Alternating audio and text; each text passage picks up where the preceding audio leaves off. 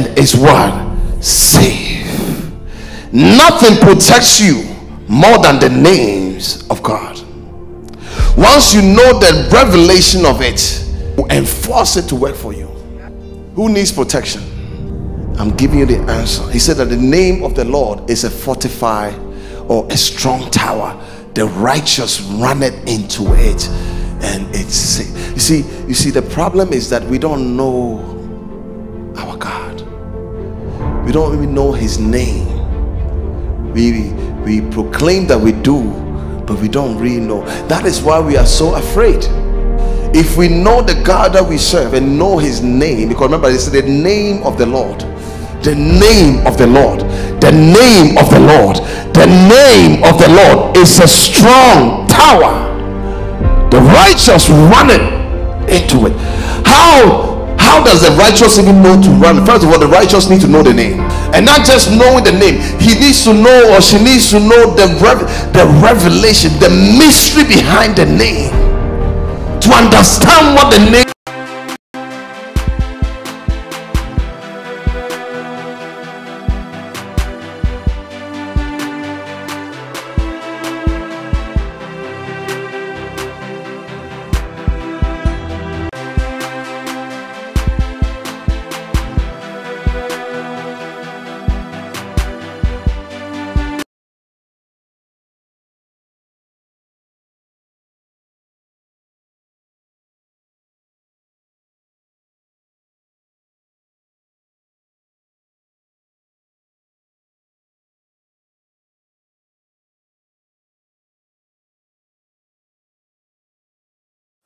Hello, everyone. Hello. How are you? Are you excited today? We are.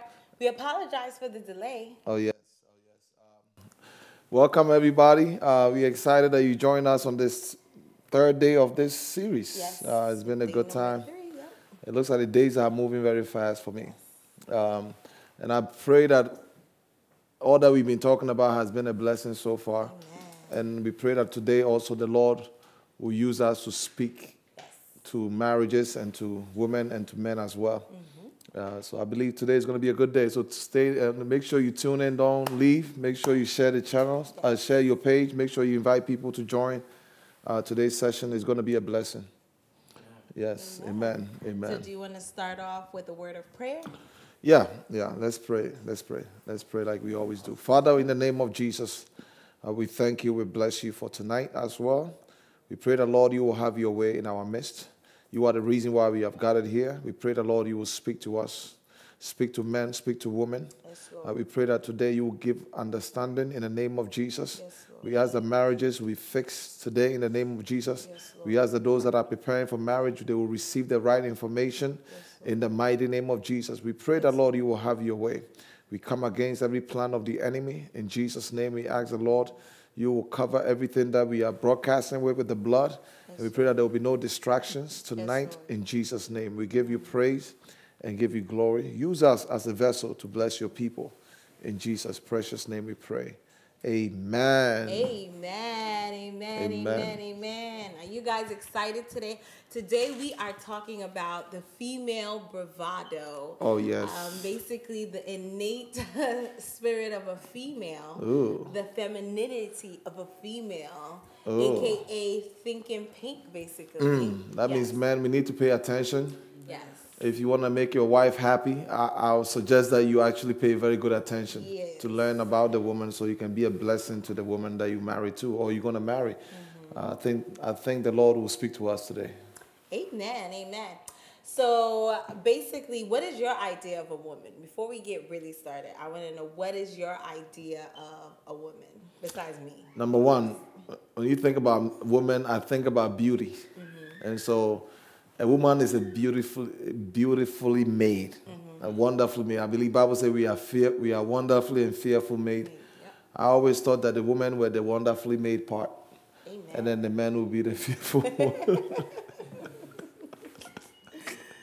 And so a woman is a beautifully made being, caring, loving, in a sense, because of the nurturing aspect of them being able to be nurture babies and all that. So a woman brings a sense of home around a man. There's so many things that when you think about a woman, because you always think about your own mother anytime you are thinking of a woman.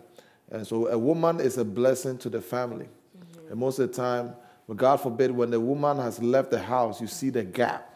You see that the family struggle because a woman does so much to keep the family together. And so there's something that the Lord has given us as men. That is I actually think that if you pray for blessings, the Lord gives you a woman as a blessing. When you get a woman as a blessing, your life will never be the same. And so women carry things that I think some of us have not discovered yet.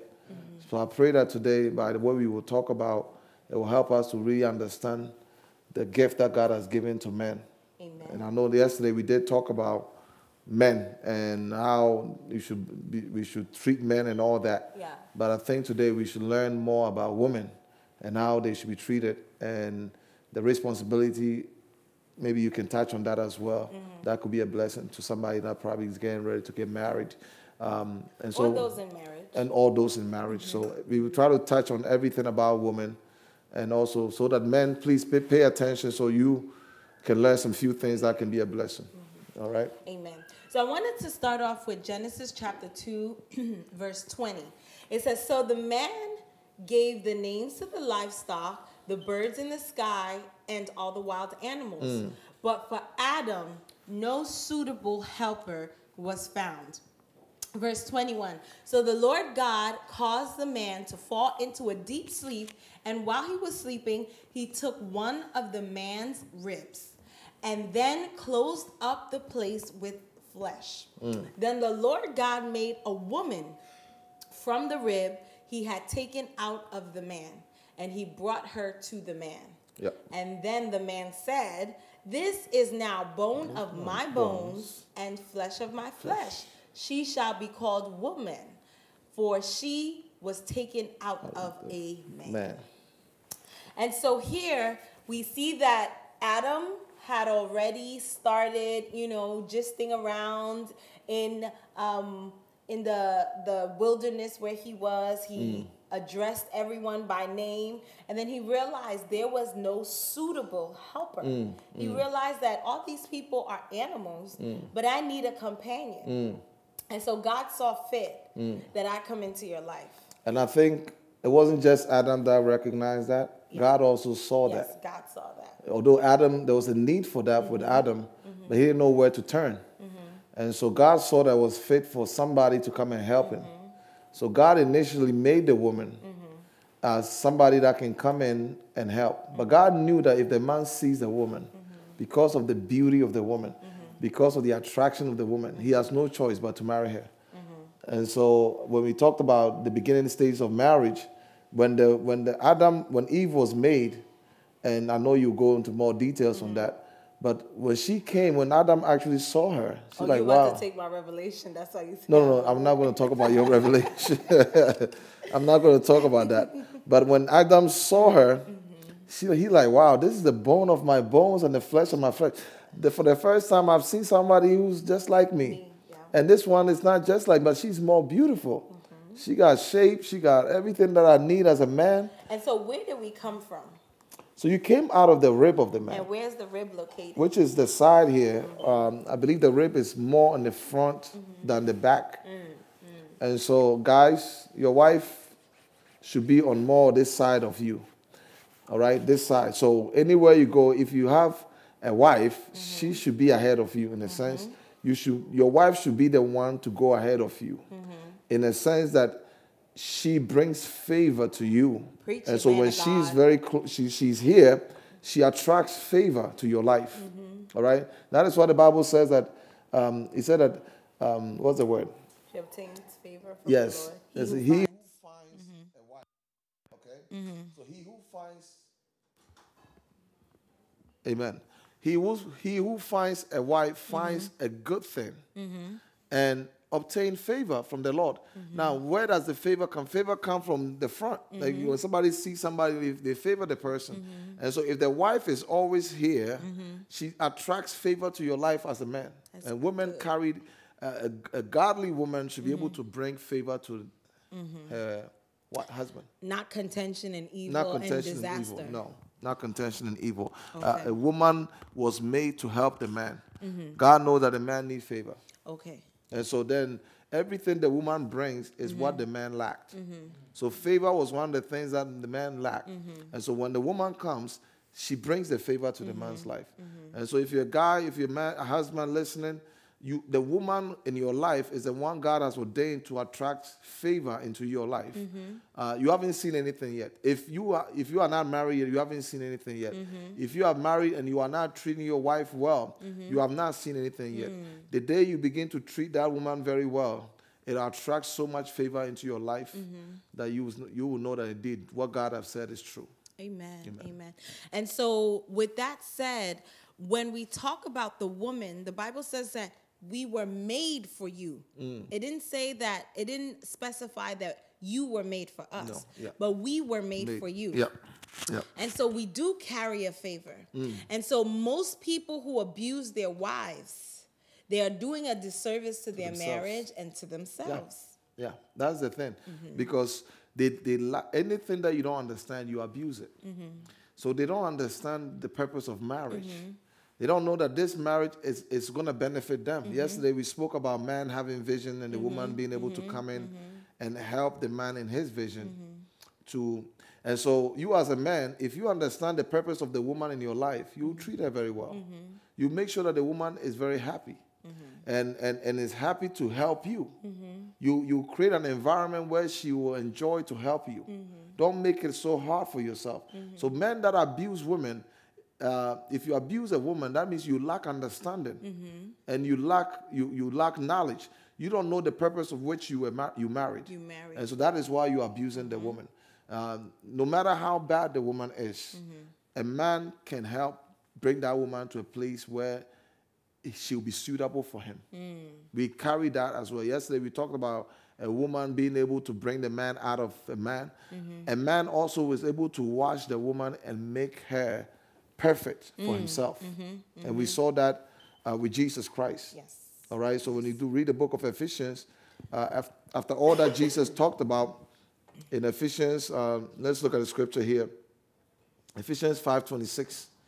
He said that he might sanctify and cleanse it with what?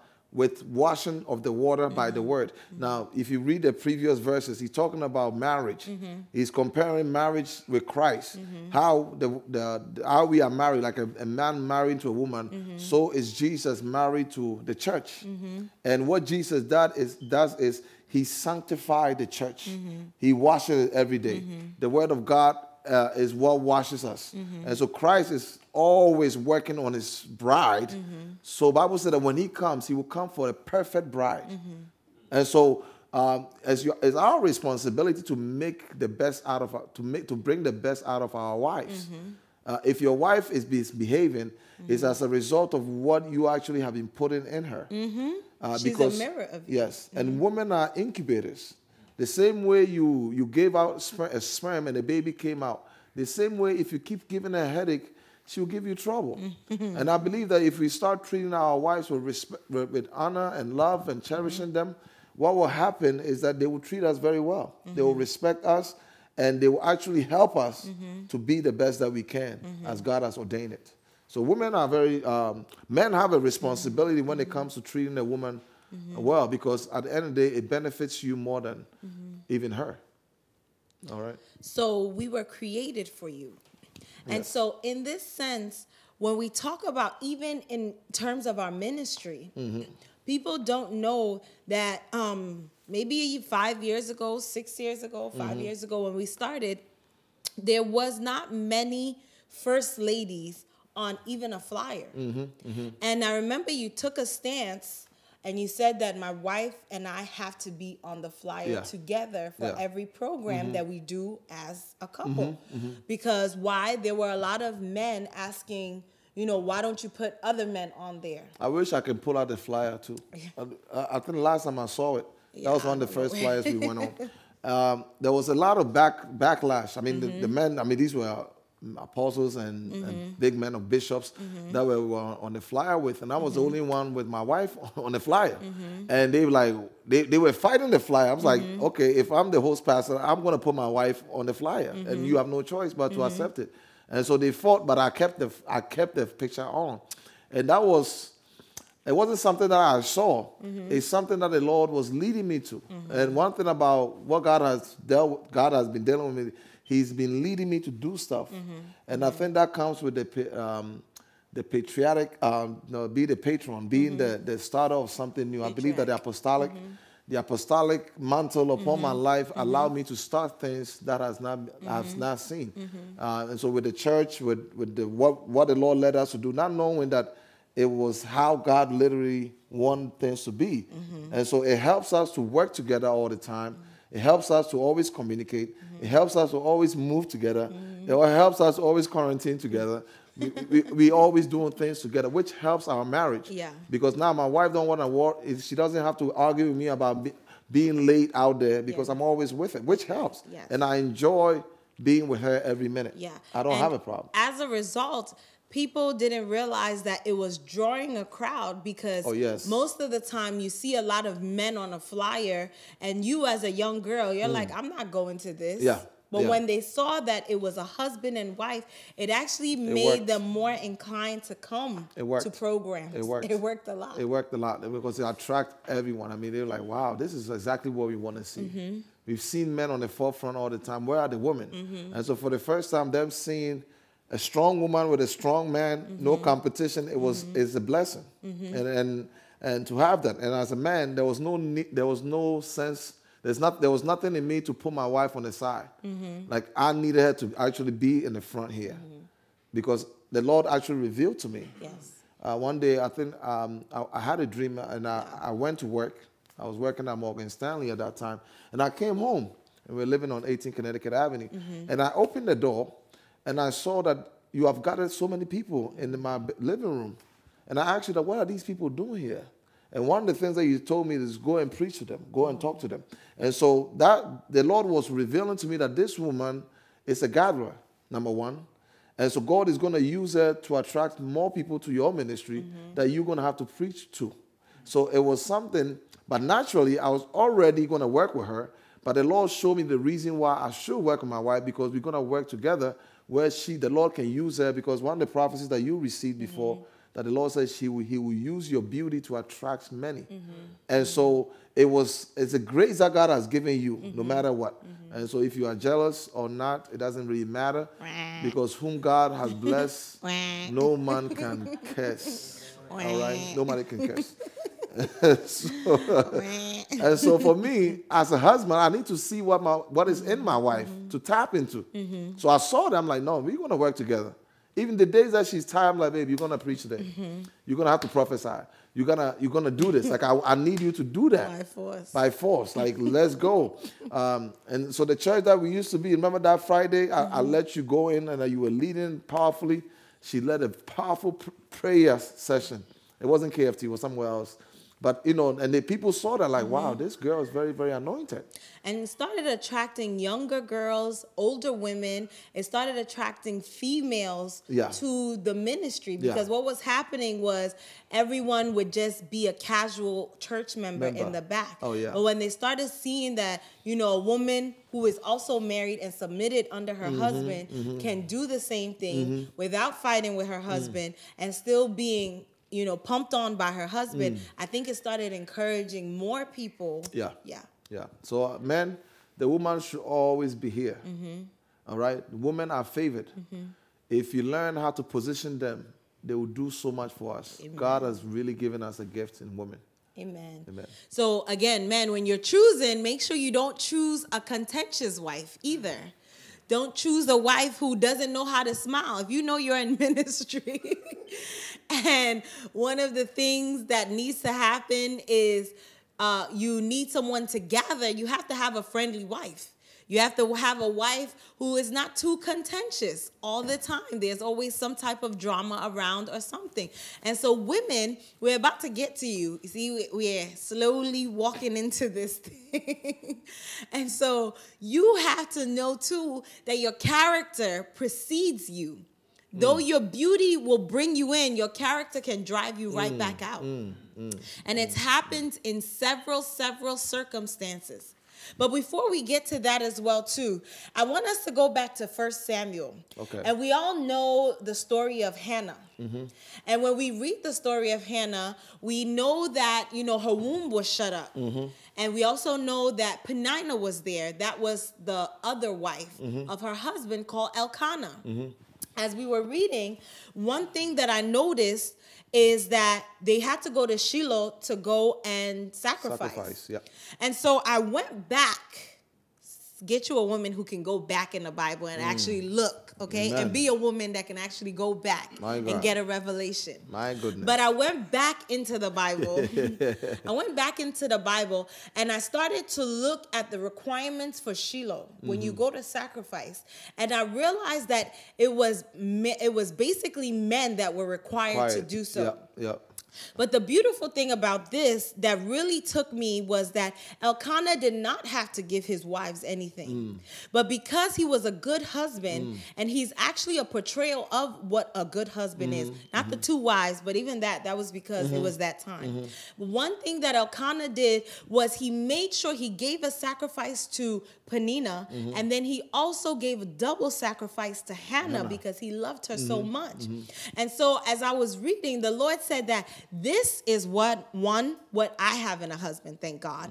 And then two, this is what men should do. They should be able to, one, lead by example and also bring their wife in along into the ministry, into whatever they're doing. And that's what Elkanah did. Okay. He allowed her. And that is the masculinity of a man. See, the masculine behavior that we were talking about yesterday, it's still continuing today. His masculinity was, I'm going to nurture her. I know she cannot have children at the moment. And so I'll nurture her. I won't abuse her. I won't use her. I won't keep her home just because, you know, she's insignificant, but I'll make her feel significant. And so one thing that men can do as well for women is make us feel significant. Take us along for the ride. Position them. Create that environment so that she can thrive. She can at least come along. Because there are some men that would have, you know, you stay home. You just stay home. I'm the one that been called for ministry work. Let me just be the only one in the forefront. But if you do that, you open yourself up, first of all, for attacks. You open yourself up. You'll be limited in the ministry. Because remember, you got to know the reason why the woman is in your life. I'm not ashamed to stand on a flyer or in a flyer with my wife because that is the reason why I'm married, so that I can do the work with her. So why the society created this whole thing that women need to sit in the back and the man has to be the only one up front. That is something that I believe that this generation we are correcting. That we should go back to the original intent of marriage. It's two shall become one. If that is the case, everything you do, your wife should be involved. And that alleviates a lot of the contention that is there and the unspoken competition that many people try to have people, you know, marriages have. But you know what the Lord is telling me right now? I know I'm not coming for women, so today I want to be on the woman's side. But what the Lord is saying to me right now, that sometimes the society also brings up the woman to a place where they are not able to step up. And so the way you are raised, always sit in the back, always be quiet. And so when you get married, now if your husband is saying, now come to the forefront, the limelight, you're like, you know what? I'm not used to this. And so the way we're raising our daughters as well is very important for them, because if they go into somebody's life to help, are we raising them for marriage? Are we raising them to be able to be a help to somebody? Or are they just going to be in a shadow somewhere, quiet, not being influential? No. We got to also teach them that they matter. And that is something that I believe for many generations it changed, because some of our parents our grandfathers never took our mothers to school. They took our uncles to school, but they never took our mothers to school because they felt like a woman should just be home. So that's the mindset. But now, you see, this generation, we are changing. Women are now in school. They're getting degrees. So things are changing. They are a higher rate of degrees, yes, actually. We also have to change. The church needs to change, too, in that area. We need to go back to the original. It's not like we are doing something out of the Bible. This is something that God intended. He said, Adam, you need help, and I'm going to bring you help. And where I'm taking the help from is right at this side here in front of you. So make sure that that's the position of the woman in your life forever. And the church kind of stray away from it, but now we are coming back in this generation. And I pray that if you're a minister listening, it's time for you to involve your wife in the ministry. Whatever work you are doing, it's time for you to get your wife involved. And if you're a woman too, learn how to help in that area. Amen. Amen. And so in light of all this, I want us to get into the topic of femininity itself. And so when you learn what femininity is, when you learn the softness and the power in your softness as a woman, you actually get treated better. And I think that sometimes, and right now, I cancel every spirit of feminism that is about to arise in the name of Jesus. Okay? We cancel it right now. And yes, I cancel it right now because I know the minute we start talking about stuff like this, there is a demon that stirs up in the minds of this generation. Jesus, we arrest them. Yes, we arrest them right now by the power of the Spirit of God. So today we're going to talk about femininity, and I want you to make sure you pack up all the traditions that you've heard, all the feminist banter that you've heard, all the wounded things that have went on in your life with men, and I want you to start looking at things through the eyes of Christ. The way Christ wants you to see yourself. Jesus. Because one thing about understanding your softness, understanding your femininity, is also understanding your power. You have more power when you operate in your feminine behavior than when you try to arise as a masculine behavior. In the context of your relationship. Now, I just want to admonish you, or enlighten you, I should say, that when you go outside of your romantic relationship, it's a dog-eat-dog world. And so all of us have to somewhat function in the area of our masculinity when we are outside. We have to make sure that we are functioning, you know, in a rah-rah society, because it's a dog-eat-dog world. But right now, we're talking about us in the context of marriage and love. That is what we're talking about now. And so when it comes to this, we have to understand that the more you understand yourself as a woman, again, you understand your power, you get results. Understanding your rights as a woman allows you to get your needs met easily. Because what happens is, if I'm in my feminine behavior, right, it causes you to arise in your masculine behavior. Because we know that we learn in science that opposite will always attract. Yes. And so you are right. And we are not the same. Although we have the same spirit, but we are not the same body. There's something that is different when it comes to our makeup. And so what attracts me to you is your feminine side, right? Anytime you arise in the masculine side, then I see you as one of the guys. And so then I have to treat you just like one of the guys. And that's very important. That's a good point that you are making. Yes. And so, again, I silence all of you feminists, because actually feminism or feminists, they're actually not of God. Because God created us for the man. And people hate to hear that, because they think that it causes them to lose their voting rights in marriage. It causes them to shut up. It causes them to have to be abused or tolerate abuse in any way, when in fact that's actually a lie. It's actually the opposite of it. I think the feminine behavior is more powerful than anything. It is. This is the reason why back in the days, women can cause war. The feminine behavior is the thing that weakens men. That is why Samson gave up his secret. Because the woman showed that feminine side and he became weak. So what actually the world is doing to the society, our world right now, the society of women, is they are destroying women. They are taking your power away. The thing that you had that was so powerful, that can turn the heart of a man, is what the world is telling you that right now you don't need it. You just act like another man. And then therefore you are having broken homes. You have women that are stressed out, depressed in their homes because there's always a fight. And there's so much chaos in our community, and our children are suffering because now the world is telling women to be just like men. But God intended for a woman to have a feminine behavior to be the thing that will help the man, to help the man in some way, to teach him some things. But nowadays, we don't see that. Yeah. You know, and I pray that if you're a woman, you begin to check yourself, what kind of before behavior, you wreck yourself. Yes. What kind of behavior am I demonstrating in my marriage?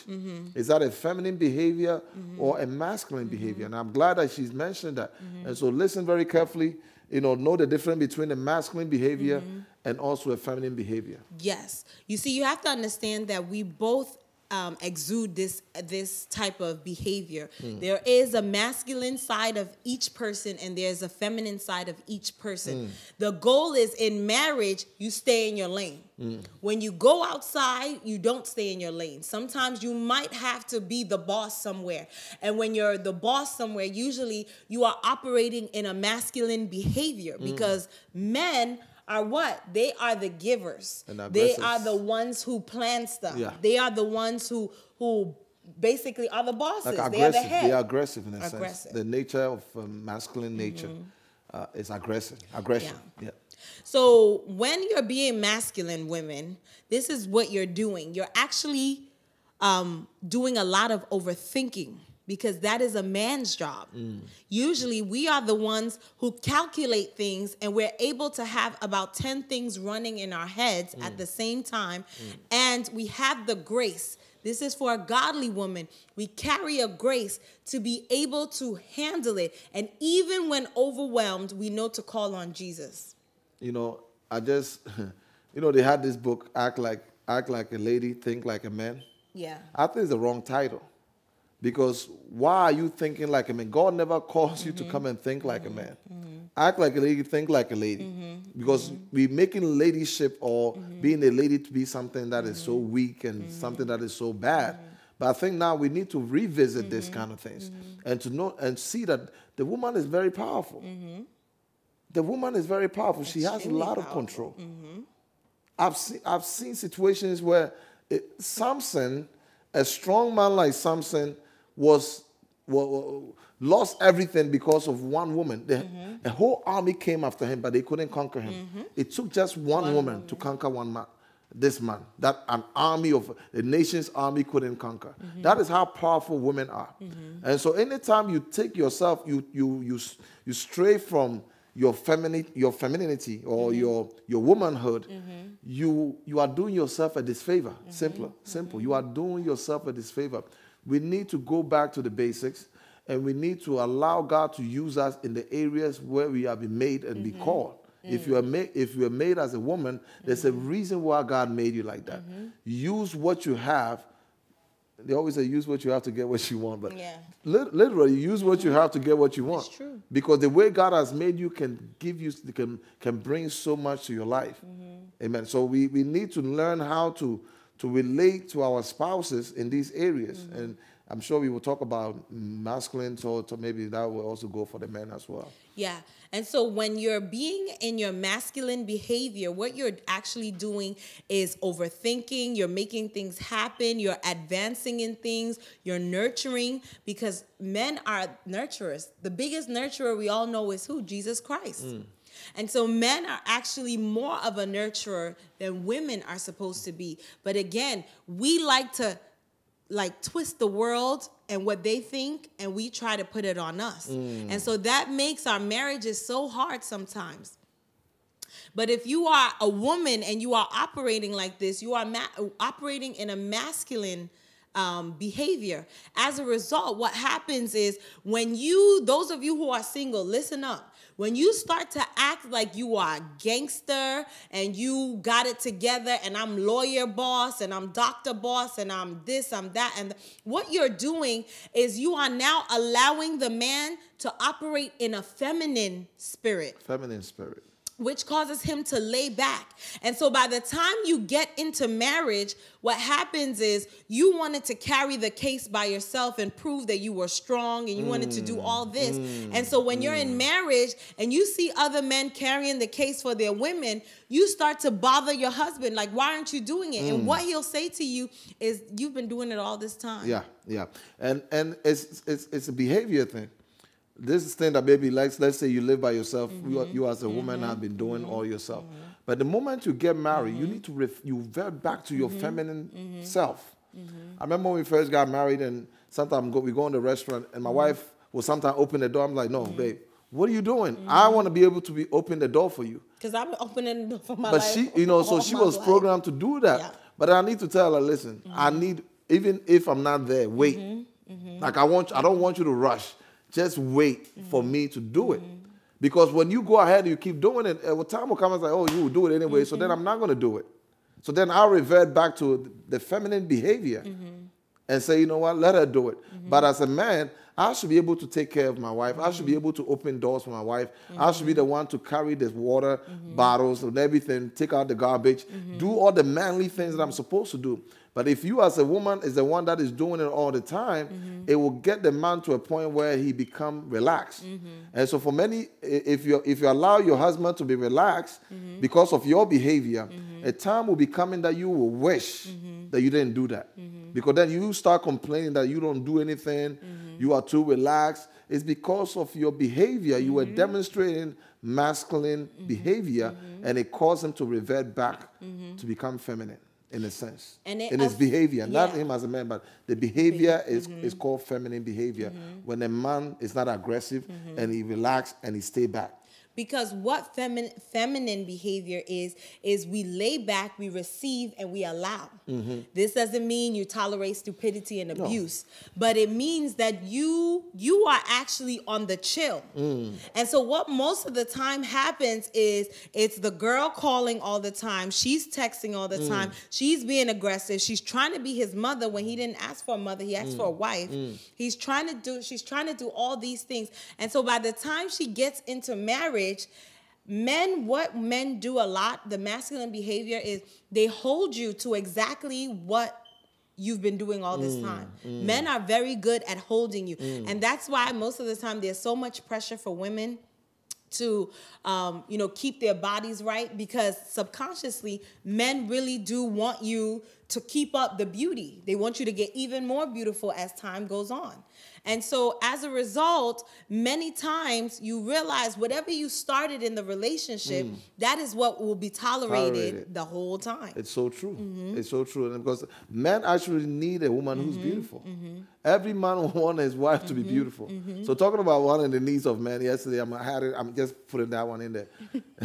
Man need a beautiful woman. And so wow. So you gotta keep it nice and beauty every day. Don't take days off. That's along the way for men, because I believe that we get on you today. And so I think women need to understand that, because everything that you are doing is building a foundation. As we were saying, that one thing that came in my mind, I believe it's the Holy Spirit that is speaking to me. Amen. Is that sometimes when the man is in his lowest place in life, this is when women start being more aggressive. And I've seen that happen before. Let's say you meet a guy and he's at his lowest. And this is an advice that I can give it to some of the women, especially if you're not married. And there's a tendency for the woman, because the man shared his story with the woman then step into a position of his mother. And then begin to take care of him.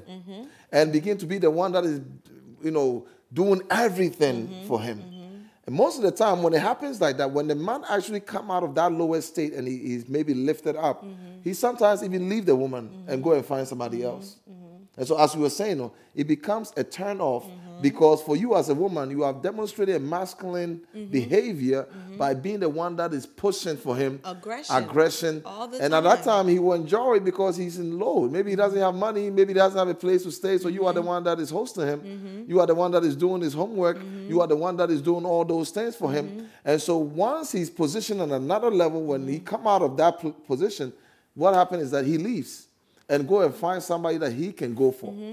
You know what I mean? And so that, we got to make sure that we are not stepping out of our behaviors because it will affect you at the end. It's true. And so most of the time when we're talking about this, the feminists arise, and then you also have the wounded men arising as well too. Those are the men who have done the things right and they've been wounded by women. And so they say things like, well, she needs to pay for something too. Or she needs to take me out too. And that is what a feminine man becomes. But a true masculine man, they actually don't want to receive too much. And you know, yesterday you mentioned something. You said that when we went to the airport and I tried to like splurge on you, I was not comfortable. He was very uncomfortable. Now, mind you, our relationship is give and give. We always give into one another. But because the item that I was buying him was totally out of the norm price range, for him it was like no. And that's a masculine trait. Of course, I still bought it because I want to do that. But that's because I'm in marriage and I never initiated anything. Pastor actually sought me out for months and years and months and years. Yes, guys, yes. About 10 years or so. But we'll talk about the hard to get thing because there's a piece of it that's also arrogant and disrespectful and evil as well too. And so don't think that just because you're on the receiving end, it's okay for you to be disrespectful, arrogant, and nasty towards a man either. And this is for married couples too. Because you know that as a woman, your right is to receive does not mean that you take your husband for granted.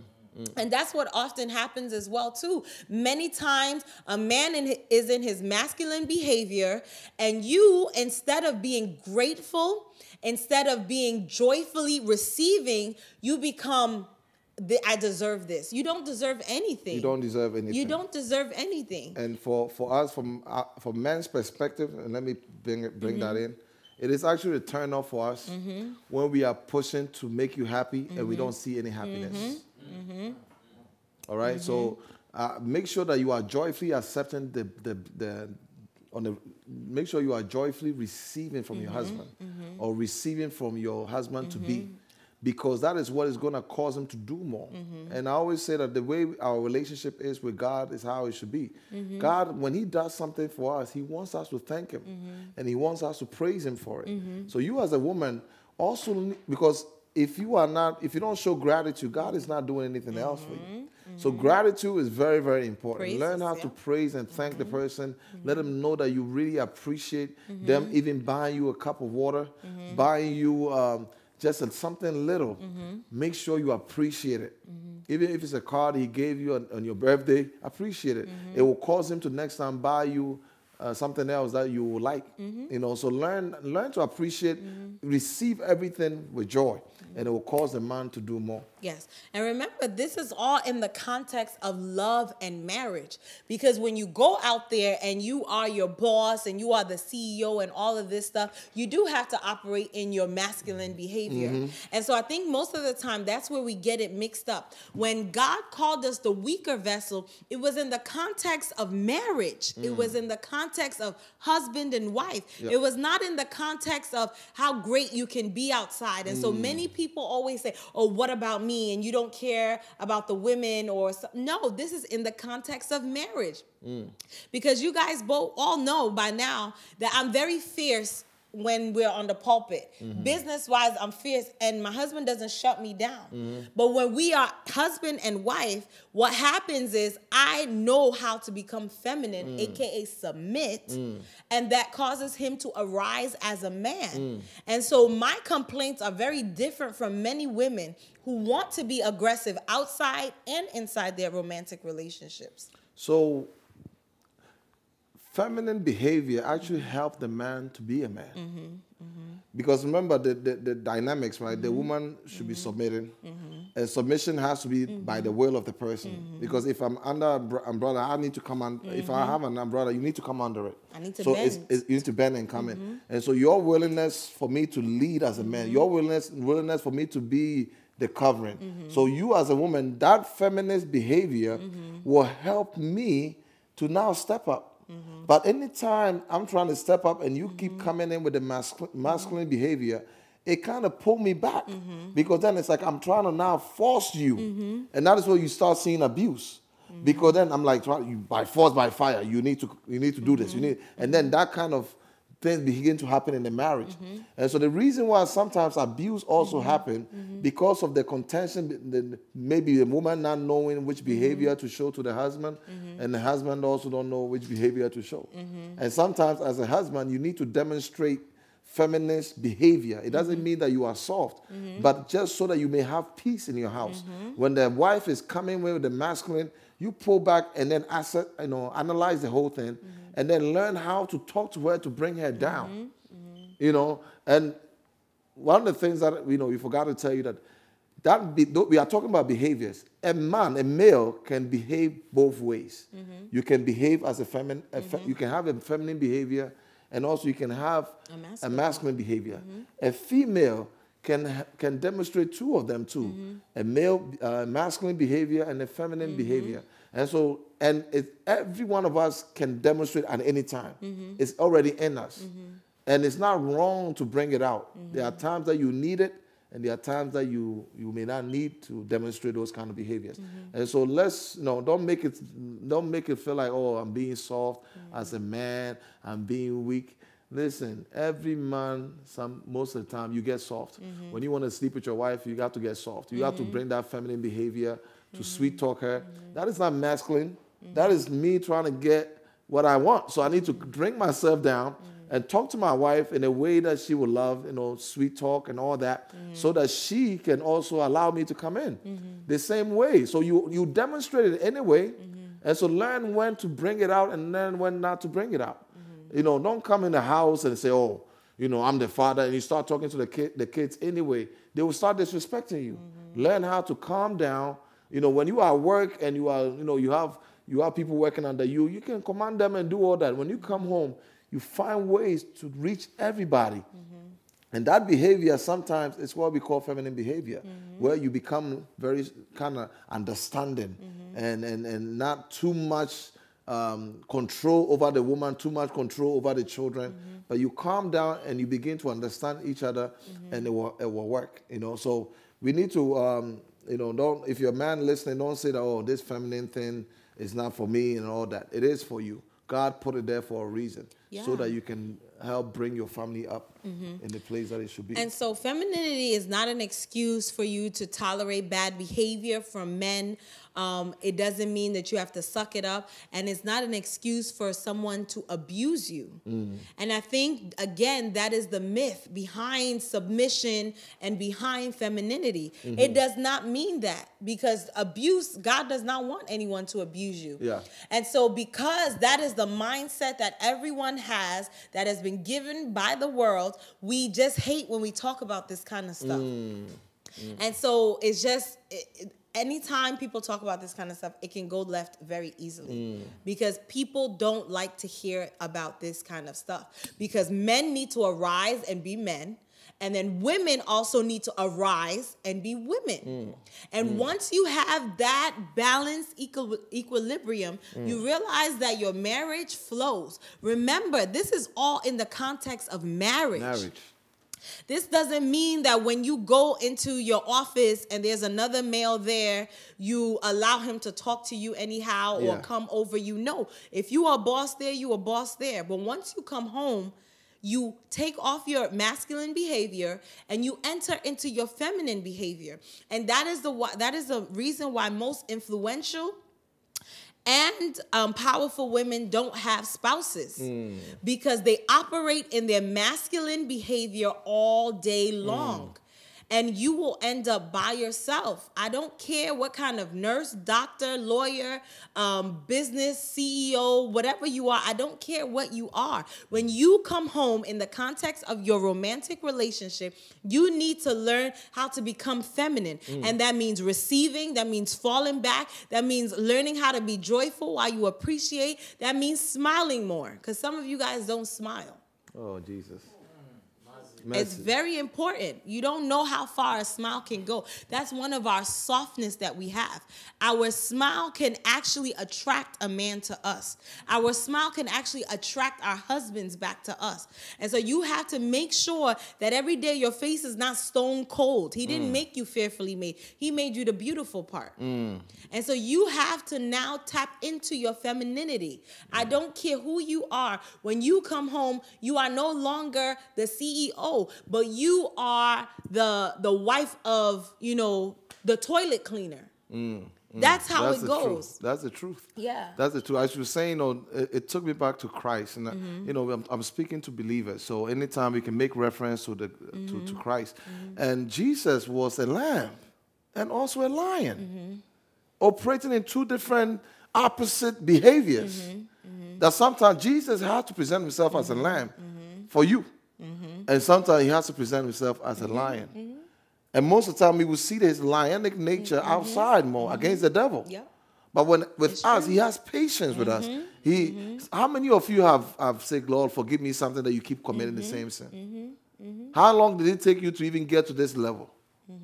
You understand? But Christ had patience with you. That was a lamb kind of behavior. It wasn't the lion. And so the same way, we are like Christ.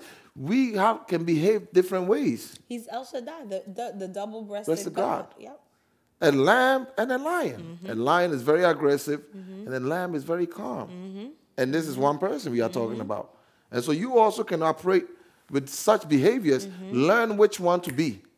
Learn when to be the lamb, and learn when to be the lion. Learn when to have the feminine behavior, and learn when to have the masculine behavior. Yeah, because I always say people in Buffalo, when I used to go to school, they really are confused how I'm somebody's wife, because all they got was masculine energy all their lives. Like, my behavior was all because that's just who I was. And then you came, and now they're I swept her off her feet. Off my masculine feet. And she's like, oh, babe. Yeah. And you see what that does? It creates a better bond, and we'll continue talking about it. And so you don't have to be weak. To a certain extent, you have to be in your marriage. You have to be. You have to learn when to pick your battles, because not every battle is meant to be fought. You have to know when to get rowdy sometimes and when just to say, babe, it's okay.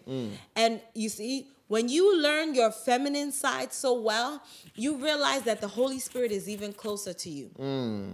Because what happens is now you are obeying the laws of the kingdom. Jesus. And so the Holy Spirit will come and say, what did your husband do to you today? Let me go enforce him. Let me go convict his spirit right now. And you don't have to do it. All you have to do is lay back and enjoy the ride. And before you know it, your husband will come and apologize to you, because now you and the Holy Spirit have become joint partners.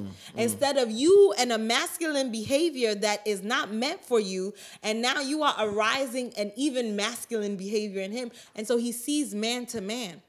And so every day you're saying that, oh, my husband doesn't love me and this and that. But one thing I'll tell you is that women who operate in their masculine behavior, they will get respected but not cherished. And talking about the Holy Spirit, the Bible said that he made the woman, he said that I'll make you a helpmate. So the woman was made to help. And when Jesus was leaving us, he said, I will send the helper, the Holy Spirit. So the same word that was used for the woman to be the help was the same word that was used for the Holy Spirit to be the help. So that means that the Holy Spirit and the woman behave the same way. And the Holy Spirit is a very quiet, gentle spirit. But he gets his points across. He influences us more than anything else. So that is the power of a woman. You don't need to shout. But you can get your things, you can get things going. You understand? When the Holy Ghost gets grieved, you know, it's a dangerous thing for Holy Ghost to be grieved. And so you will do everything to make sure you fix that kind of problem. When your wife get quiet, that's the worst. All right? Now, we have women that will be always yabby, yabby, yabby. And we have women that will move into their feminine behavior and get quiet. For me as a husband, when my wife get quiet, Charlie, It's not I feel like the world is about to end. Just quietness can just shut everything down in my house. So, you know, I try to come and fix it. But when I get rowdy, that's when Pastor ignores me, actually. Yeah, when she get rowdy, then we all. But you know what I mean? So for me, her softness is what gets me to do what I need to do. You understand? So when she gets like that, it actually works more for me than if she was arguing with me. Me, I like to argue. We will argue for days. But she will not give me that. Because she gotta demonstrate. Don't got the time. She gotta demonstrate the feminine part of her, and so it actually helps me. Then I need to check myself. What am I doing? And then it provoked me to also enter into a level where I need to calm down. So I'm moving to my feminine behavior now, and then learn how to approach her nicely and talk to her, and then bring her back up again. And that's my responsibility as a man to make sure that every time my wife is going or is mad or something happened, I need to find out why. Don't say that every time you are mad. No, you as a man have a responsibility to know what is happening to your wife. That is number one responsibility of us, man. We need to know what is going on in our families. We need to know we are responsible. We need to be the one checking up on her, all right? Making sure that, you know, the Bible said that Jesus will not come for a wrinkled church. The bride will not be wrinkled. And so you as a husband, you got to make sure that all the wrinkle that is on your wife is straight. So that, because she is your glory. Jesus, the Bible said that Jesus will remove all the wrinkle for himself. So the church will be for him. And so what Jesus is doing is really fix the church for himself. The same way we as husbands need to fix the woman for ourselves. Once you are married and there's issues going on, learn that is your place as a man. Learn how to fix that problem. Don't ignore the problem. Don't say that, oh, she'll be fine. No. Get in there, find out, let her know that you care for the family.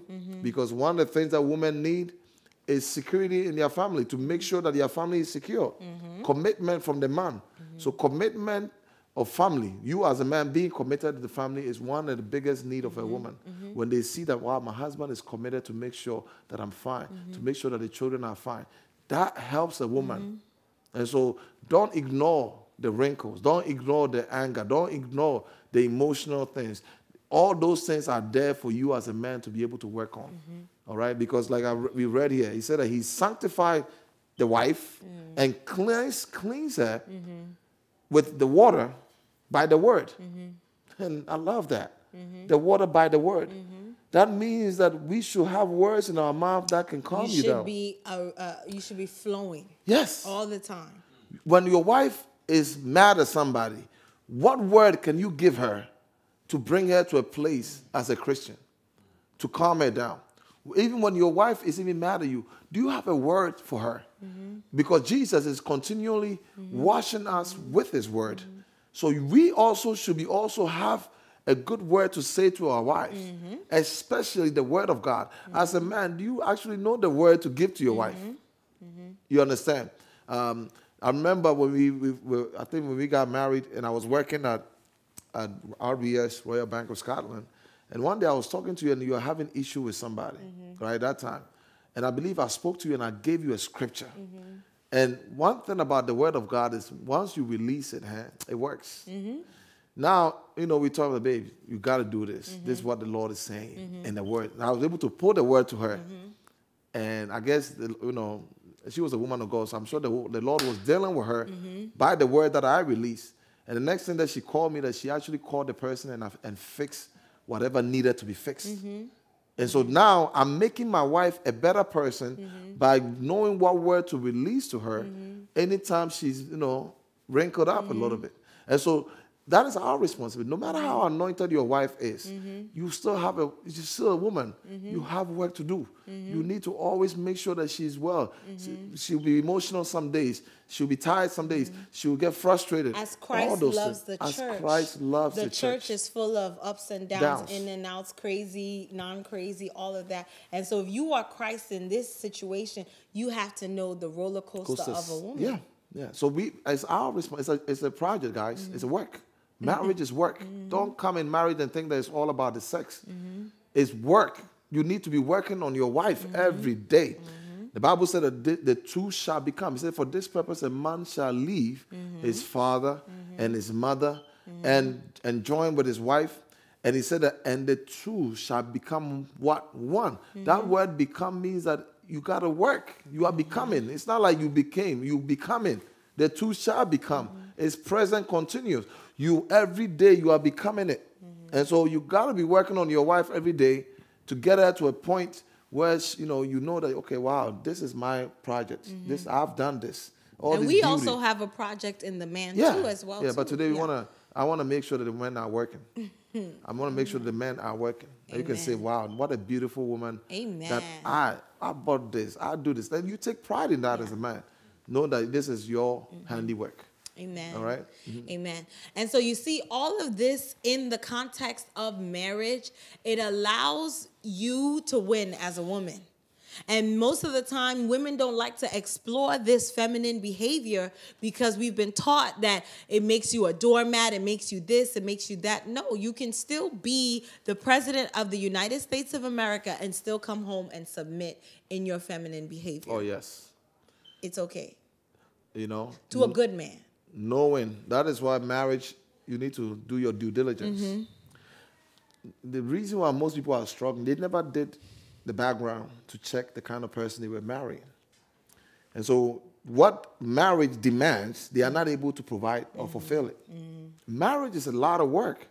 Before you get into it, make sure that you do some background check. Make sure you take your time. Make sure you pray.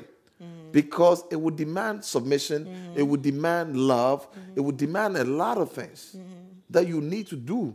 And so don't get in blindly and say, you know what, I think I'm the age of 35. No man is coming. So any Jacusko man that come, you say, this is my husband. And I'll give a few pointers later on how exactly they should pick their men. Okay, that would be good. Yeah. That would be good. Yeah. And so, excuse me. And so there are many truths that men can have towards one another. But if they address it, let's say this is where men have to really learn what feminine behavior is. The way you talk to other men are very direct with one another.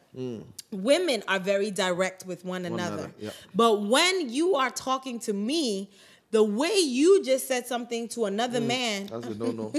You cannot say you cannot say that to your wife. And so most men, where they get it wrong as well too, is they bring the masculine outside, inside, and they forget that they have a feminine in here. Ooh. And they think that that's another masculine. And so they start getting rowdy. Today was a bad day at work, and sit down and leave me alone. Yeah, that kind of behavior. That kind of behavior can get you no sex at night. At all. Yeah. And then it can also deter you from your prayers going up. Remember, anytime you offend the wife, anytime you offend your wife, the Bible states that your prayers will not make it to heaven. Be hindered. They are hindered. And so you have a responsibility as a man to always make sure that the way I just approached a brother or my homeboy is not the same way I approach my wife, because she's different material. You must understand that. And if you even look into your parents or other people's relationships that were kind of turbulent, you'll realize that the father always came in with aggression. And that's what you were saying, that, fathers will come in and they'll get aggressive with their kids even. Yeah. Like, sit down. I just came from work. I'm tired. I'm this and that. We didn't ask you all that. We're just happy to see you. Yeah. Yeah. So that is learning what to do. So, you know, they are saying if you're a CEO at work, make sure you take that hat off and put a hat of a husband and a hat of a father when you enter the house. All right? And so, you know, the way God actually see men, how men should be, is to have the right word to say. All right? Men always should have the right words to say. And that is why it's very important to find somebody who knows the word. All right? Somebody who knows the word, to know what kind of words I can give to my wife. Which was extremely important to me. Yeah. Extremely important to me. Yeah. Because I figured I'm a Bible thumper, as they say. I love the word of God. I love the presence of God. And so I couldn't have somebody that I had to drag along. I needed somebody who knew way more than I did. And it helps. Knowing the word will help you in your marriage. Yeah. Because some days, you know, we may be arguing about something. All I need to do is maybe release a scripture. All my wife made me say, okay, the scripture here. And then you're going to, now you're dealing with God now. It's not even you talking to your wife. You're dealing with the word of God now. You're dealing with Jesus. And so the word of God will help you in your marriage. It will help you to avoid many arguments. And because once, this is what God is saying. So, all right, you deal with that. And God will deal with you when the word is released. So God actually see the man, the qualification of a husband is how much word you can give to your wife. How much word. And I know we're talking about women today, but how much word you as a husband can give to your wife. And how much word do you as a woman have in you to you know where it messes up sometimes? Powerful. Sometimes, you know, some people are so empty. That when you give them the word, it doesn't do anything to them, because I never knew the word in the first place. I always say the reason why most people catch the Holy Ghost at church is because they've encountered God probably that morning, and when they came to church, the same word, because the Spirit is one, the same word came. And so when they hear that, their emotions just go crazy, like, did God just speak to me personally? And the Holy Spirit brings things into remembrance. Yeah. The word remembrance means you had to have it in you for me to bring it out of you. Yeah. And so most of the time, the issue is a man who knows the Lord will go and find a woman who doesn't know the Lord. We call her Jacusko sister. A Jacusko sister. You'll give her the word, and it will not ignite anything in her. Yes. Oh, yes. It's like, what are you saying? I don't care what you're saying. And it's amazing. And some of the people, because the woman has the ability to incubate, all right, if she can absorb the word, she will bring out good things out of her. All right? But most of the time, if the woman don't have the heart for the Lord, even when you say it's like you are telling some story, and she's not able to accept the engrafted word, the Bible said the engrafted word, which is able to save your soul. She's not able to incubate the word in her. They'd be like, Abraham who? Jacob what? Holy to be able to bring out the woman in her, the greatness in her. Because in the word that enters, because the woman is able to incubate, she'll bring out something good. Because like we said, when you release a sperm to a woman, she'll bring out a baby. You know what I mean? You give her a home, a house, you make it a home for you. Women have the ability to do that. You buy some groceries, she'll make some meal for you. They carry that. That's a woman. And so if you give a woman a headache, like, you are in trouble. And so the reason why your wife is acting that way is a sign that it shows me what you've been putting in her as a husband. The things you've been putting in your wife is the reason why she's behaving the way she's behaving. We're incubators. Yes, and so I think if we change our ways, going back to responsibilities, man, we are the ones responsible to make sure that the family is running well. You can't put that on the woman. You need to find a way to fix your marriage. If there's something going on wrong, you need to find a way to fix it. Because you are the initiator. And because of what you've been putting in the woman. All right? It's good to talk about. There are some people that don't talk about sex, but they are married. Listen, learn to talk about all these things. If you didn't like it last night, let your wife know. Let your husband know. There are things that you need to start sharing, but this is for grown folks. And so if you are listening to me and you are not married, just do this. Cover your ears, all right? But these are things that helps, because you can have a marriage where the sex is not that well and the man is just chilling. No, find out. You step up as a man. Talk to the woman. Find out what is happening, why you are not being attracted. And you know what I mean? And then make sure that is fixed. Don't allow anything to come in between your marriage to destroy the marriage. Because at the end, the Lord will definitely question you for that. All right? Yes. And so when we're talking again about masculine and feminine, again, the men are the givers. And this doesn't mean that when we get into marriage, I never give, I never buy, I don't do nothing. No, I'm the helpmeet. I'm supposed to do all of that.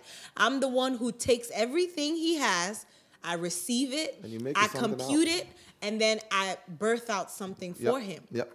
And so when pastors like, death and resurrection is coming up, I'm like, we're going to have a whole week program. This is what we're going to do. What this a blessing. All you need to tell her. All you need to just say. Like a computer. Yeah. And that is the help that God will say. Be able to share your vision with the woman. Once you say, she has the ability to make it happen. She will make it a reality for you. But the ability to give it to her so that she can make it happen. But men don't like to talk, which we'll talk about it another time. But we need to learn how to communicate to these women that the Lord has given us. Because, listen, I know your business. You want to be the one running the whole thing. But if you bring that woman into that business, you see how far you go in that business. You're going to get $1 million first year. Bam. Oh, yeah. If she's a good woman. Even with your career, she will help you out.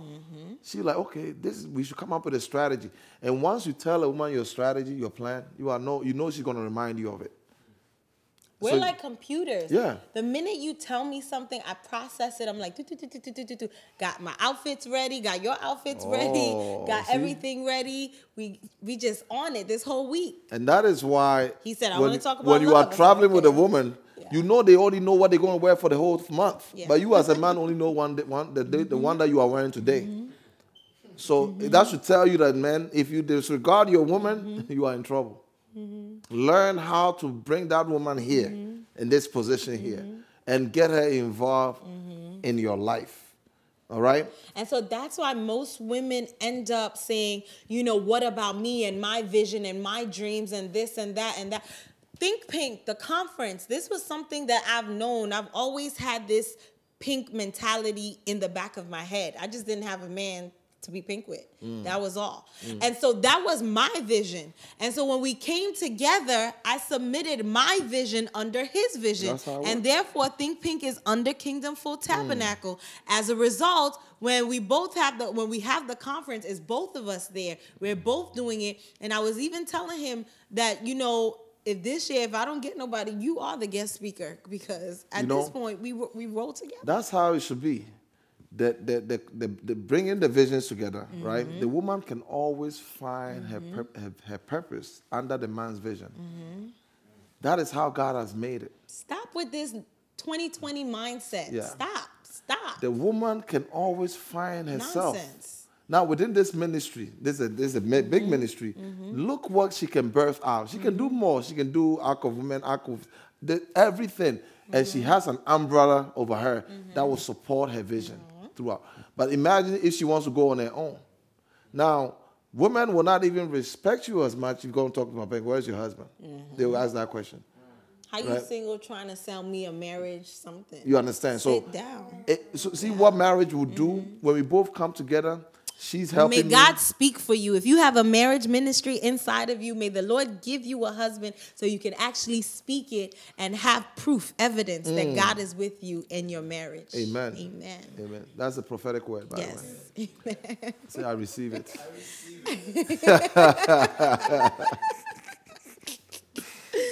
All right. And so, learning how to bring your vision. So once we submit and when we follow God's order and God's word, we would never be proven wrong.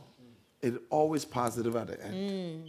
That's good. And so don't think that, so what if I submit? What is going to happen? You are submitting and you are obeying God. God wants you to submit, so you submit. God wants you to love, so you love. I don't want to go a woman today, man. God wants you to love, so you love. Love your wife no matter what.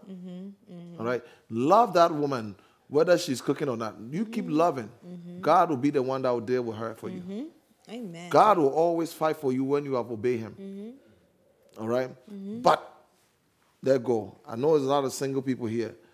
Don't just marry to marry because, like I said, it comes with work. Imagine if I had a wife that I have to be pulling. we wouldn't be here. Right? We wouldn't be here. Within 5 years, once we got married, the ministry, I didn't have to pull my wife. She was already equipped to come in there and push this thing. So when we got together and we registered the thing, she's like, babe, let's go. And I was ready. She pushed like, yeah, we ready to go. And then look what God has done within 5 years. All right? Now, if I had to go and pull somebody, guess what is being delayed? Their destiny. I hope y'all sending this to y'all boos, your wives to be, your girlfriends. Make sure they watch it from the beginning all the way to the end, okay? Make sure you send it to them. If you just got the link, that's because we told them to send it to you, okay? Yeah. All right? You will be delayed in destiny. So because the work that comes in, because once you marry the woman, then you are forced to love her. Love her. You are commanded to. It's a command. It's not by choice. It's by command. The Lord said, do it. Do it. So marriage comes to you being commanded to love, whether the person looks good or not, whether you like the person or not. The fact that you're married to her, you're supposed to love her. See, this is getting too good. I think we have to end it soon because Think Pink. Oh, it's 10 o'clock. Yeah. You're supposed to end at 10 today. Yeah. But I'll give just a few more things and then we'll wrap it up. So if you're giving, you are in your masculine. Just so you understand, if you are giving, you are in your masculine. Especially those of you who are now about to start dating or in a relationship, you're courting to marry and all of that. You got to be careful. And you as the man have to learn how to set the tone.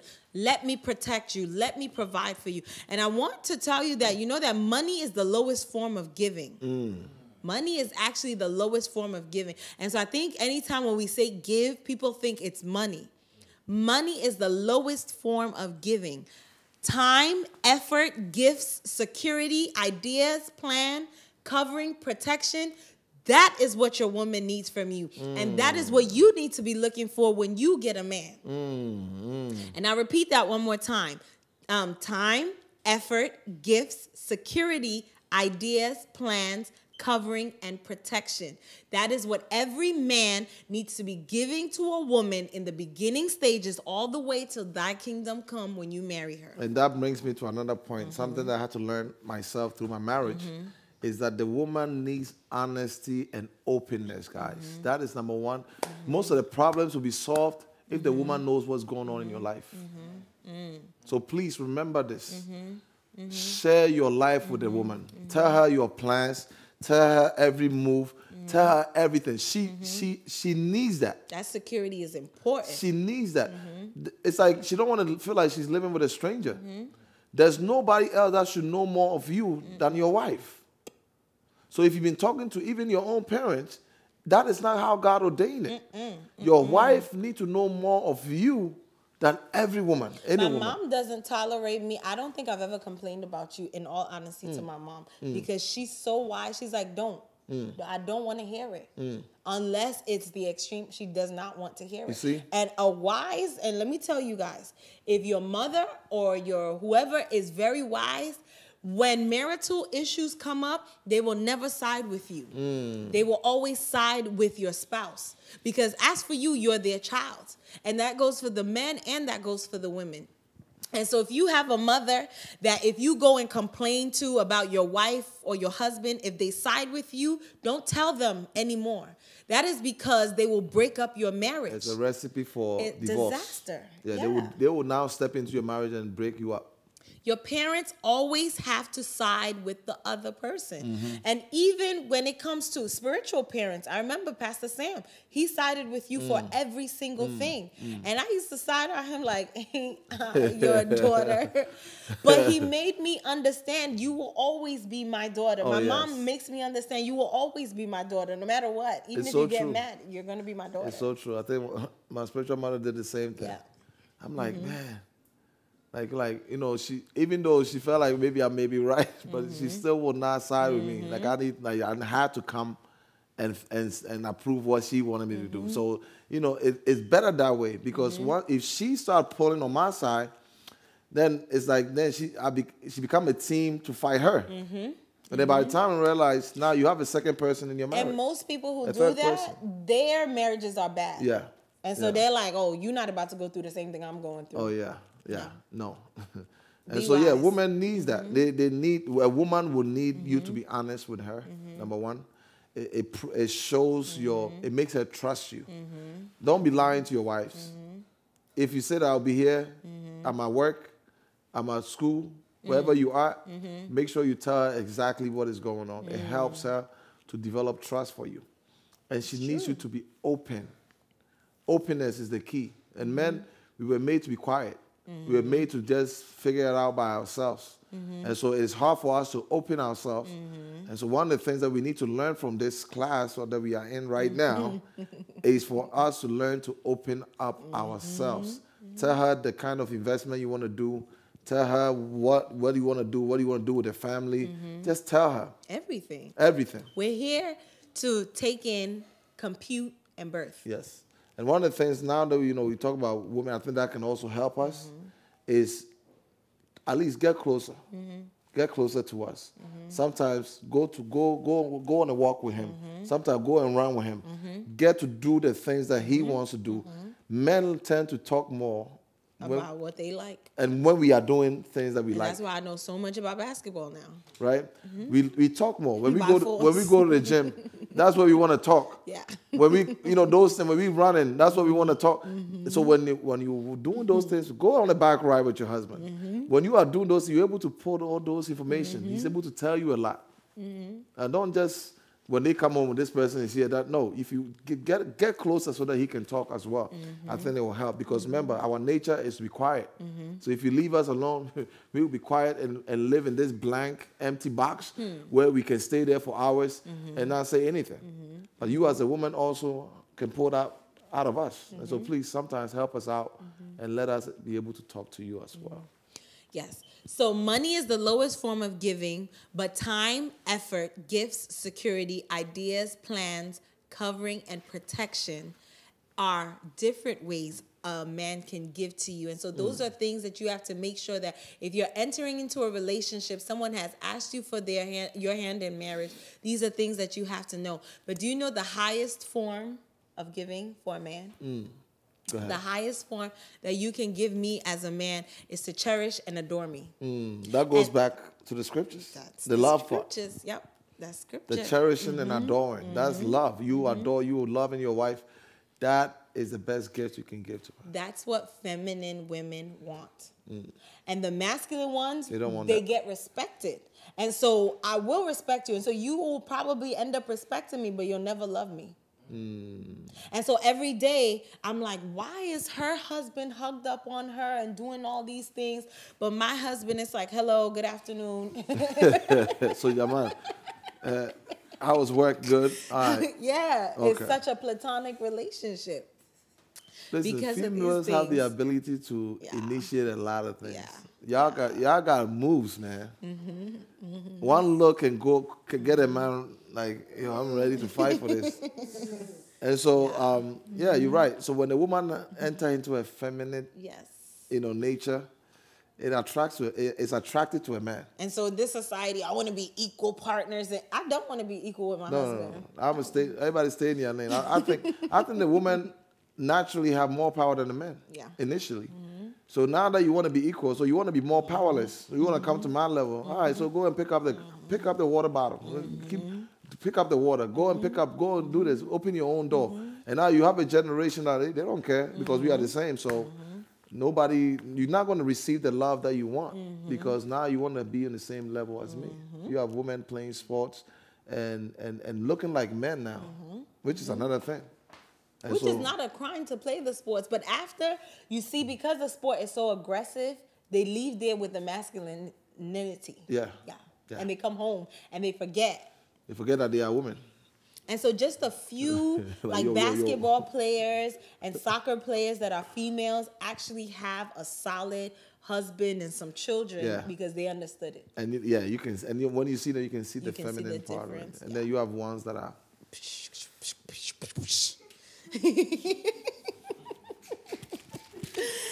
And so, ladies, when you are actually in your feminine, this is things to consider when you are being approached by a man. And if you are married, these are things that you need to now start to identify in your husband. And that is, one, does he meet my needs?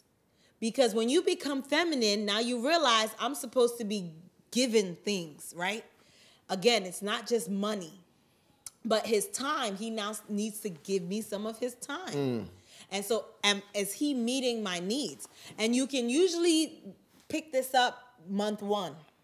You can usually pick this up year one.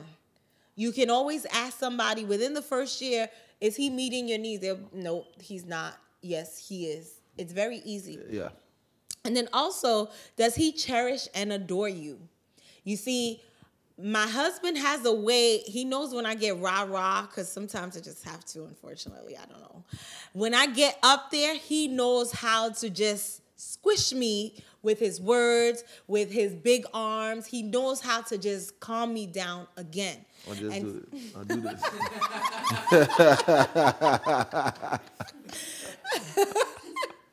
And so he knows how to calm me down because he knows that makes me laugh. And so that's another thing. Does he cherish and adore you? And then does he pull out your feminine? Because remember, we're in a masculine world. And so sometimes you will forget. You will end up like, on your high masculine horse. But then when you see him, I shared a story today where Pastor came to pick up my things from Buffalo. Oof. That was work. That was a manly job, guys. That was a straight masculine traveling. I went to Buffalo, and I said, I'm going to move all your stuff and bring you to Connecticut. And guess what? There was no truck for me. For me to rent. And I'm like, I'm stuck here. What am I supposed to do? But the Lord opened the door for me at the last minute. And we packed everything. He put everything in the car, and I literally saw him drive off, and I was just and then I left there because she had to go to work that day. So I'm like, okay, come home later. Yeah. And he was like, you have no choice now but to come home. You have no clothes there. So, and that, I was used to being in a masculine behavior because I do everything myself after college. I've been paying my own everything, working in all types of jobs and all of this stuff. And so I was used to that. And so even when we got married and we are about to have our white wedding, because we do a traditional one, it was like, babe, do you want to move here? And he had to tell me, no, we're moving to Connecticut. And you are coming with me. It will not work. And so homeboy literally drove. And he was like, hey, I'm here. I'm coming to get your stuff. And I remember being so shocked to see that all my belongings in life was in a truck moving back to that side of town. And I sat there and I said, wow, he knows how to bring the woman out of me.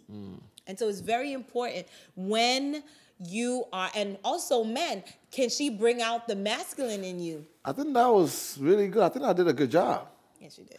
For me to actually travel about 8 hours, 9 hours to get there, to pack your things. Because some men were like, yo, when are you going to move in?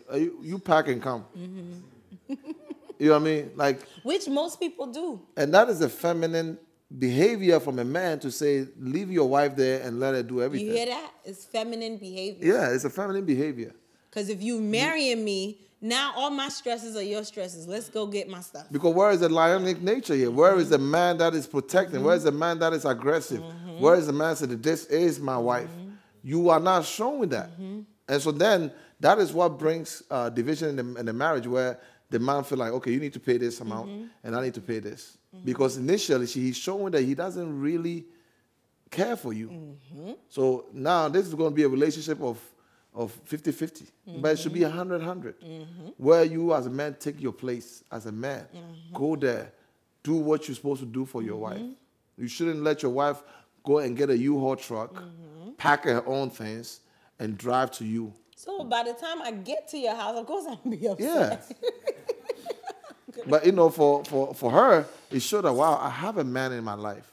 There are certain things that I don't have to do anymore. I was shooketh. I wasn't used to that. I have somebody that can be there for me to take care of me. Because now, if this guy can travel all this miles to come here and pick up my stuff, you know, he's a husband. Yeah. He's a husband. He's a husband. Husband. And so remember, does he meet your needs? Does he cherish and adore you? Does he bring out the feminine inside of you? Men, does she bring out the masculine inside of you as well too? And the more masculine you are, that is the less masculine he will be. And so this is for my single ladies. If you realize that your boo thing is very lax, is very like, when is he gonna propose to me? That means you are not doing what you have to do as a woman. That means you are not doing what you have to do as a woman. She's not touching the heart. Nah. There's like a masculine switch. Yeah. She hasn't touched it yet. She hasn't touched it. And so you about to be ringless for a long time. Because in his mind, he's thinking, he's having doubts. He's having more questions than answers with you. You don't want a man to get to that point. And if you're a man having more questions, I will advise you to take your time. Yeah, don't go. Don't go. Yeah. And so you need to have all these questions met. Remember, we're supposed to complement each other. When we think of a puzzle, puzzles go into each other. And so if you even see the body of a female versus the body of a man, our S is meant to go into their crevices, all of that. Yeah. And so everything about us is designed to puzzle into the man. And we become one. Yes. And so even my big belly is not meant to be flat because it has to enter into his. And so it's very important that you pull out the greatness in one another. And then let me see what else I can say before we go. If you're given your masculine mode, you will always attract a feminine man. And so those of you who are always saying that he's too soft and I can't believe he's doing this and doing that and he doesn't really care and it's like he's passive aggressive, that's because you're too aggressive. I think you should hit on that more. Yeah, I think you're too aggressive. And that usually is nowadays the women. Most women, we have higher education rates than men do. And so you think that your education will keep you warm at night when in reality it will not. And so you have to now remember that, no. I'm a child of God because we are all Christians here. And I now have to go by the precepts of the Bible, which says that I need to learn how to submit. I need to be more feminine. I need to be more caring, but not too aggressive because that's his job. Even when we get into a marriage, you see that most women end up having issues with their husbands when children come in because they're like, you are too lax. You don't do this with the kids. You don't tell them when to stop. You know, if they're hitting somebody, you just sit there. And we end up becoming aggressive when that's not the nature God told us to be. So, if anything, they should be able to run to us after you yell at them. Yeah. So for the man, I think sometimes too, we also need to work a little harder. Because if the woman is that educated, she may be making more money, whatever. That is when you have to work harder because everything that woman is was made for you. So you need to learn how to manage that woman in a sense where there are things that you can do to bring her to a place of her understanding why he's married to you. All right, a woman like she's saying, at least the woman should get to a point where she's being respectful and all that. But you as a man, if a woman is educated and is highly, she may be ahead of you in education and everything, you don't be threatened by that. You need to know that all the education is to come and help you. That understanding needs to be there. That all this equipment, all these things that the Lord has made this woman is for me. Because remember, the Bible said that I need help. So if I'm I'll get somebody who's also more educated and somebody who's stronger in a sense, so that my life can move forward. All right, but an understanding is the key. I think both need to understand each other and know why we are both married. I think that goes a long way. Yes. All right, so don't be threatened by somebody's accomplishment, especially if it's a female. Yeah, and most of the time it's from wounded men and wounded women.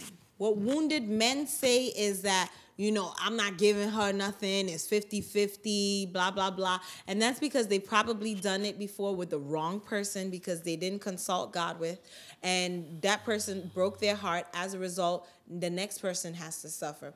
And then the women who often don't like these type of teachings are as a result of they were maybe wounded by men. And it's a bunch of different men because they've always been the aggressor. They've always been the one who is always giving. And they attract very feminine men. And so you got to be careful with that. That is, yes, it's like getting with the wrong person who took advantage of you. So then the next person have to suffer. And so that is why we should get healed, man. It's possible. Because you're going to be hurting somebody's daughter. It's going to affect your marriage.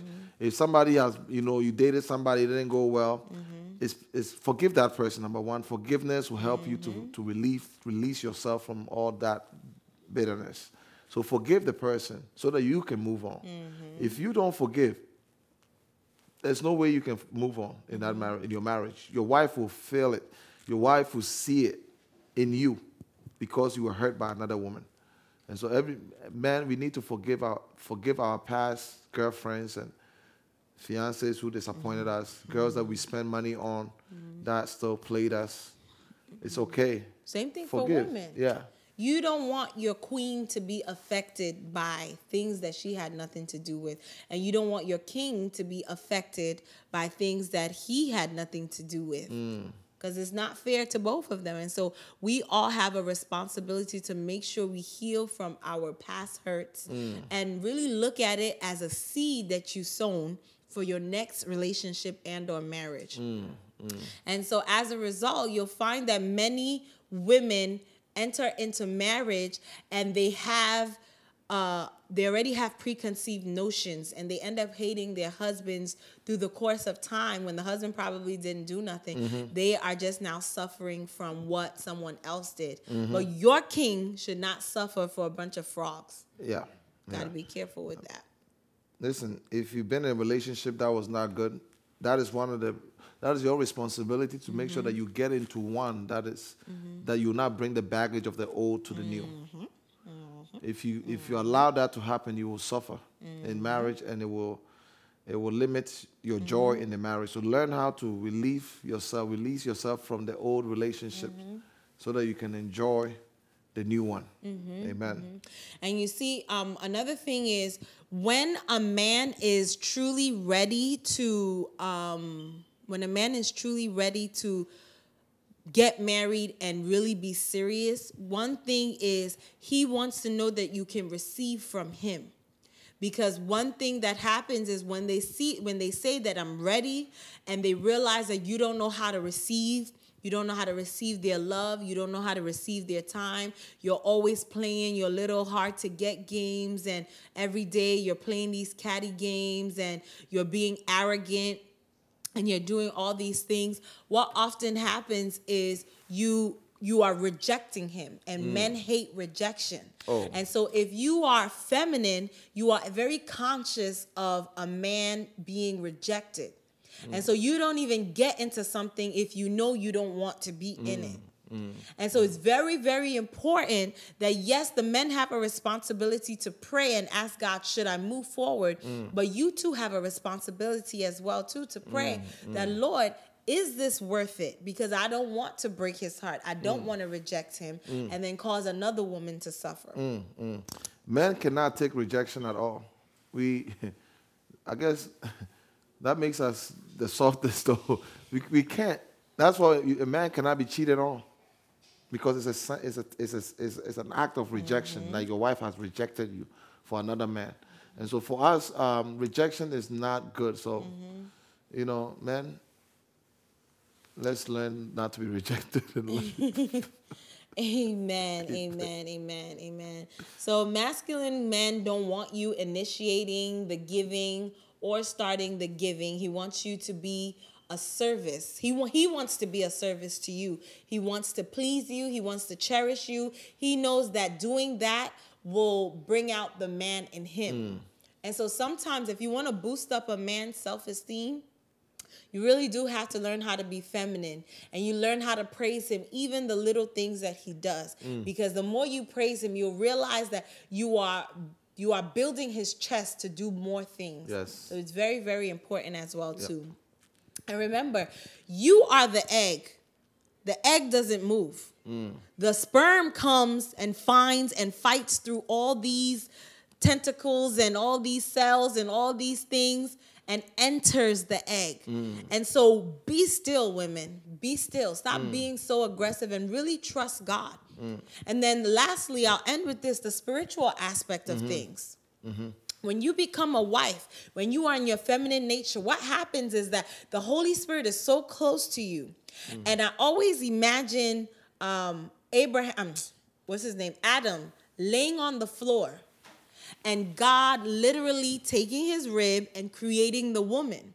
And so the vision that I get is that Pastor's laying down, and then I'm standing over him, right?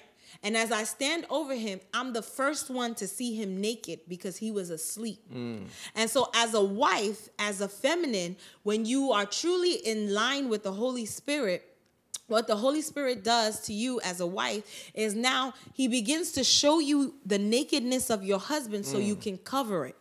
He begins to show you what the enemy has planned concerning your husband, so now you can be his secret strength and his secret weapon. And so you have a responsibility in your feminine to make sure that you know the word of God, understand the word of God, work in the power of God, and you understand what covering your husband looks like in a feminine manner.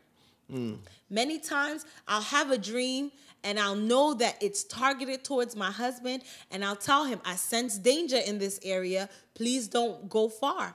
And him being a masculine man who understands what my purpose is, that I take, compute, and birth, he understands the Holy Spirit just birthed something out of this lady's mouth. So let me take heed to it. As a result, you'll realize he's smooth sailing all the time. Whereas there may be other men, by the grace of God, he's smooth sailing. But there may be other men who don't respect their wives or don't cherish their wives and don't cherish the words that are coming out of her mouth. And so when she says something, it's like, what do you know? I'm the boss. I'm the apostle of the house. I'm the head. I'm the priest. Shut up. Your words don't matter. And then the girl comes and seduces you and your ministry fails. But the thing is that you know that you are the apostle. You know that you are the priest, but you need help. So something to think about. You can be all that you think you are, but you need help. That is why I'm here. And I have the tools to help you. I am the teacher here. I'm about to help you. I'm about to help you to become that, even the priest that you have been called to. So God will never negate the woman, even when it comes to revelation for the family. Bible said that even when it came to Isaac, and Isaac was a promised child, and he had the covenant that was upon him, that Isaac couldn't have a child. And so when the wife went to the Lord, and when Rebecca was having a baby, there was a struggle in her womb. And Isaac didn't know what was happening, but the woman knew. She knew. And she went to the Lord, and the Lord spoke specifically to her. Isaac never heard what the Lord said to the generation that was coming, but the woman knew. You understand? So there are things that God will reveal to your wife that's going to help you. If Rebecca would have told Isaac, it would have negated all that would happen. You know, so you as a woman also learn how to share the things that the Lord revealed to you. Know that it's not just for your own, but it's for the entire family. That's where communication comes in. You as a woman, when you're feminine and you're being in your nature, you're not being aggressive. You're saying that, honey, we need to talk. We need to have this conversation. You need to be the one who can actually bring out the conversation in your husband.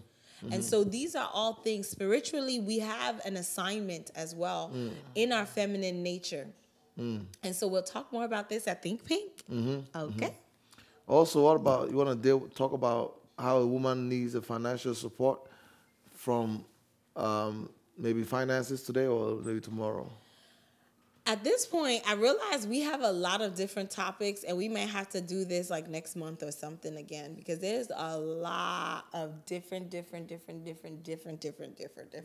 topics.